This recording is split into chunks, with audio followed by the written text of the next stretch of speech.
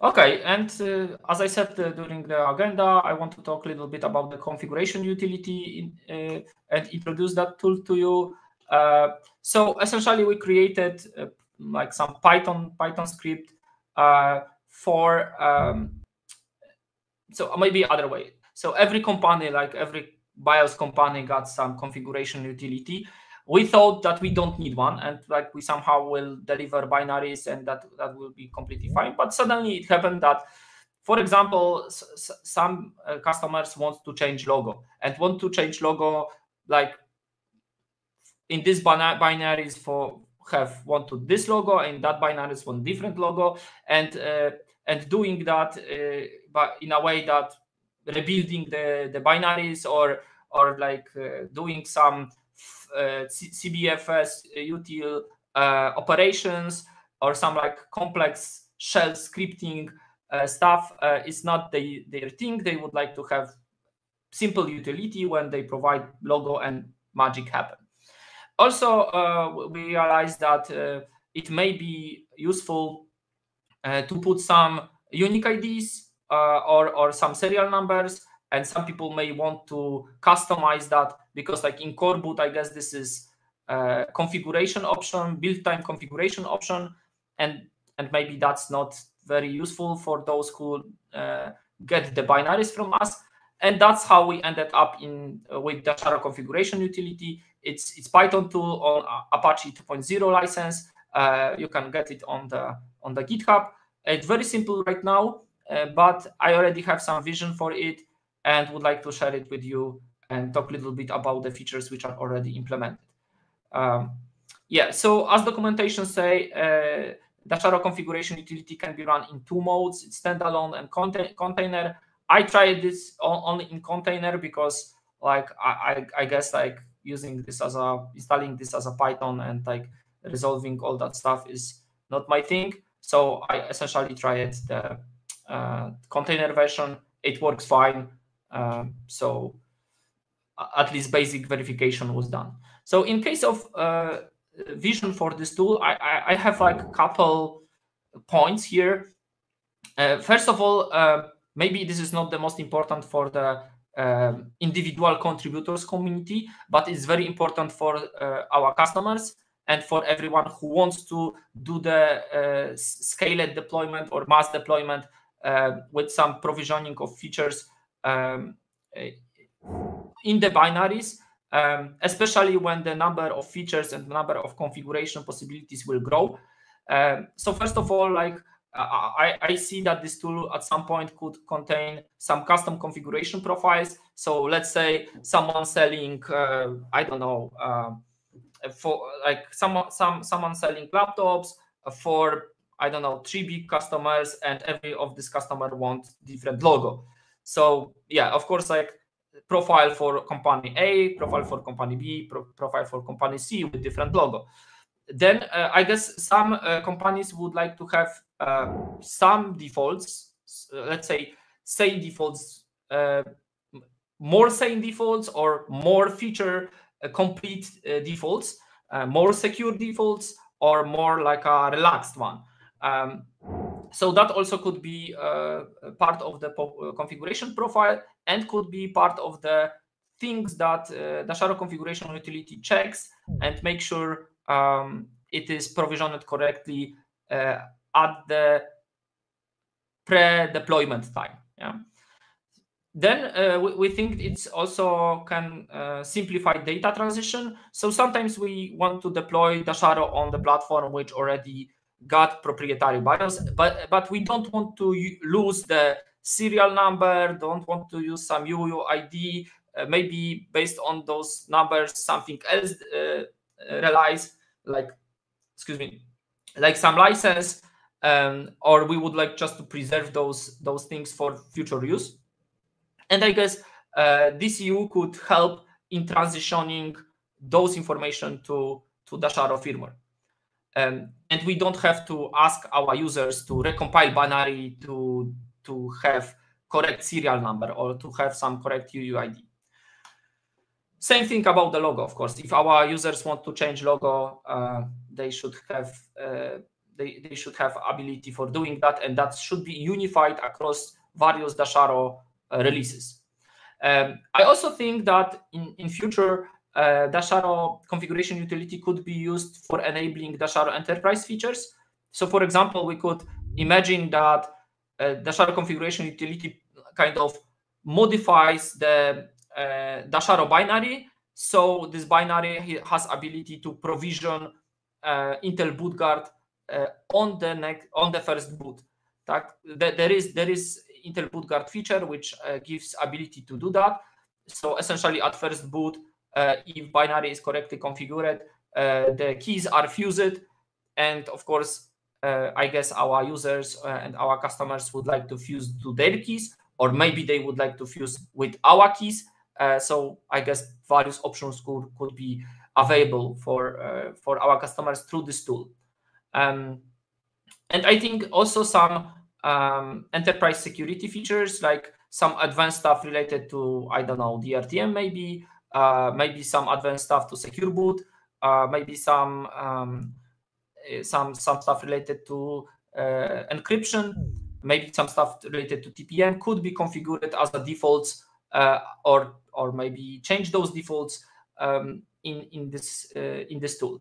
Then I think there is some analysis, some offline analysis of binaries made by chipsec and made by FWPD under the term host security ID. And I guess those things could, of course, some of those checks are online, like runtime checks, but I'm talking here about those which can be done only based on binary, based on assessment of the binary. And of course, we could think about enforcing certain level of security which chipsec or HSI advertise. And in that way, we could gain a synergy with the ecosystem. And finally, I think some commercial tools could be integrated here. So I kind of like roughly see situation in which we can confirm with binarily that our binary that we're flashing is resistant and is not vulnerable with some, I don't know, logo fail, or I don't know, other modern vulnerabilities of UEFI firmware. And that's the vision. And how to get started? You just like cloning. I guess like I should give you the Git URI, which is HTTPS here, and with you just entering the directory, and just like in case of running container, you just run dcuc, and then you should see something like that. It's just pulling the container from GitHub and just run the command, and you can see it's like a classical subcommand interface. Right now there are just two subcommands, SMBIOS and logo. First gives ability to edit SMBIOS data in firmware image, and second gives ability to insert custom logo boot splash. And yeah, I guess this is the same. And if you look at the logo command, the supported format are BMP, PNG, JPEG, and SVG format. I guess those are converted during the process. And of course, you have to provide the Dasharo ROM file, coreboot ROM, for example. And the command looks like on the bottom, command example, and you should have your new logo there. Then there is SMBIOS modification, and you can see there is UUID and serial number modification available, and there is precise information what format it is and where this information will land. So UUID is in SMBIOS type 1 structure, and serial is in type 1 and type 2 structure. And I guess that's it for Dasharo configuration utility. Yeah, so are there any questions regarding that tool? I guess we have some time, maybe 3 minutes, yeah? Yeah, I knew this is short presentation. I don't have much about it yet, but I just wanted to introduce people to this tool, that it exists, and maybe also record the information for employees and for users if they in future would like to use that tool. One remark: it's not Python; it's just pure Bash. So okay, sorry. I look into the repository incorrect way, I guess. Sorry for that. I just thought I thought that the bash is just a wrapper, but if you're saying this is like pure bash, then that's okay. That's great. Yeah, even the GitHub source content indicator shows 100% shell. Yeah, I see. In the languages, yes. Yeah. Sorry for that. It is a wrapper to some extent on CBFS tool and others. Yeah. If we compare the contents, then there's also a lot of C there. But this repository contains only Bash.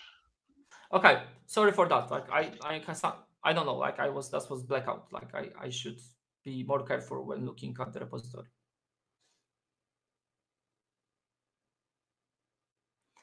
Yeah, I guess not much to say about this, unless it will grow to something bigger, something more sophisticated, something more feature rich, I would say.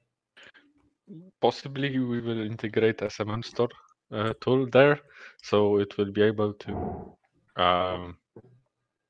patch the UFI variables in the binary, so one can like flash with some pre-configured setup data and stuff like that.